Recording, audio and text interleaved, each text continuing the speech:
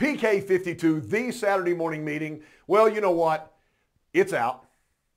March 31st, 2022, new GR platform, Corolla. I know I posted on social media. It's out there right now, and people are starting to talk about it. So let's talk about when this thing's available. Let's say fourth quarter this year. Ones, they're coming in ones. They're not coming in tens and hundreds. They're coming in ones.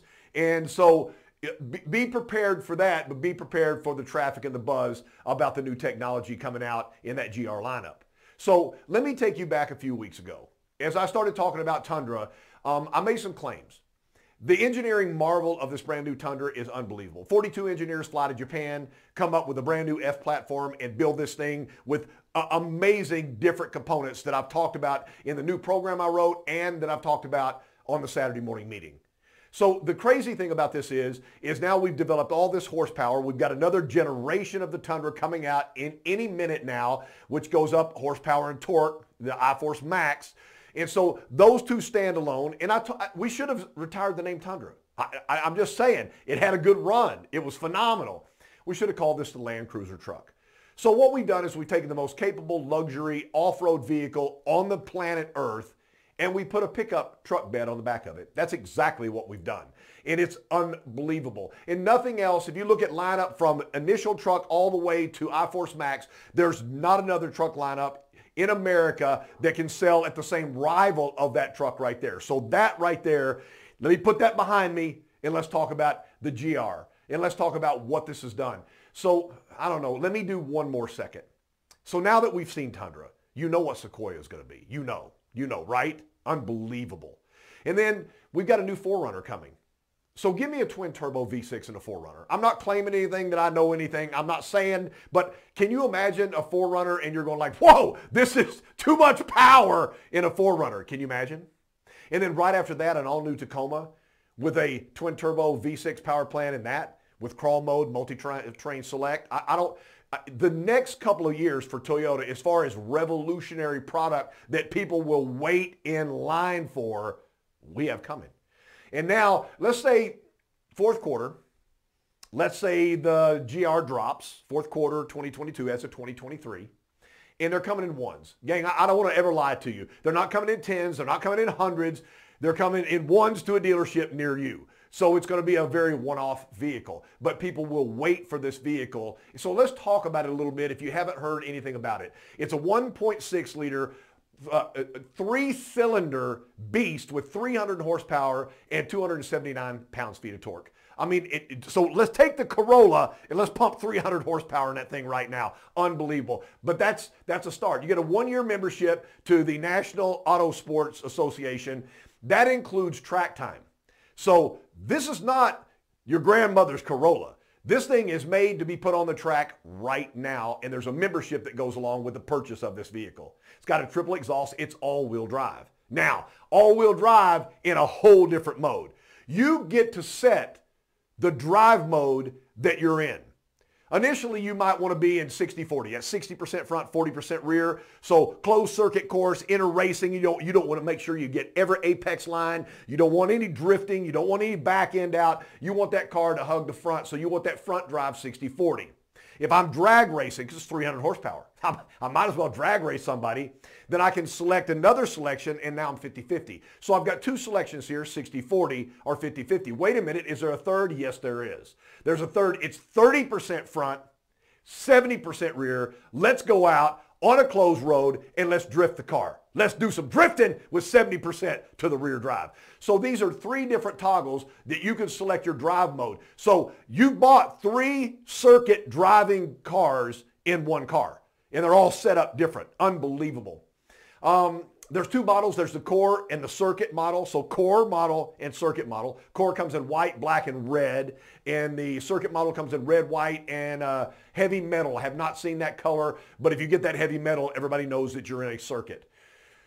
Our assembly line process at Toyota, bar none, is the best in the world. People from all over the globe have come and looked at Toyota's assembly process because there is none better out there. But we've gone away from that in Japan, building this new GR platform.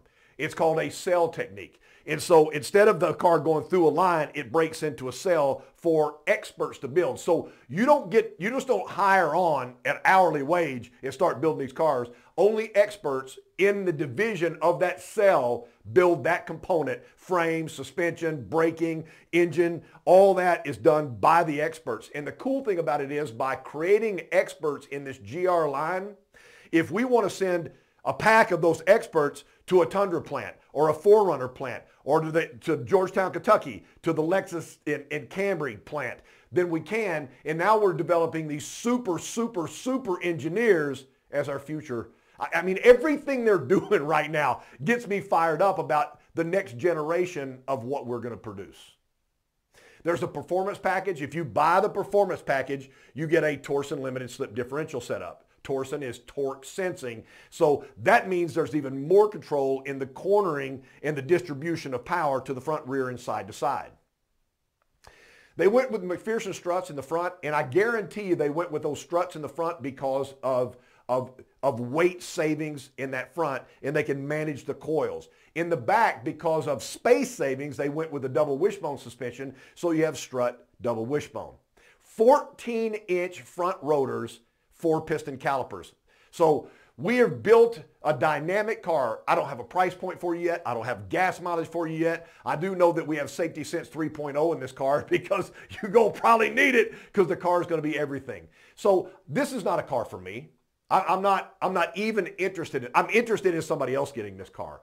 But what interests me is, in our last two offerings, the Tundra and the new GR package, the revolutionary engineering that Toyota has coming is unbelievable. We are in a deficit of new cars. Customers are buying outside the Toyota brand because they can go somewhere else, and for some reason they have less production than us, but they have cars in stock. The only reason they would have cars in stock is because they're incomplete and they're selling them incomplete, or their brand is just not in demand. Toyotas are in demand right now, and customers are willing to wait. For all the people that have jumped into this market and bought a car while we haven't had any, which has made a lot of people a lot of money and made the market really strong in the automotive world.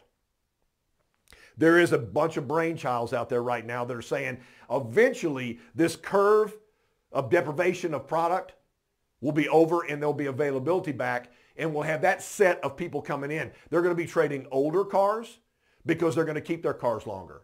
So make sure, the thing that we need to do is we need to partner up with service right now, because the longer we can keep somebody in our service drive, the better chance we have as those people fold into the market as product comes back, is to get them back because they're already at our store. We're talking about people that normally trade cars in 3 to 4 years are now trading cars, maybe 5, 6, and 7-year-old cars. Look at some of the rental cars coming back from Avis and Hertz. These are super high mileage cars that are 3, 4, 5 years old, because they haven't been able to get cars either.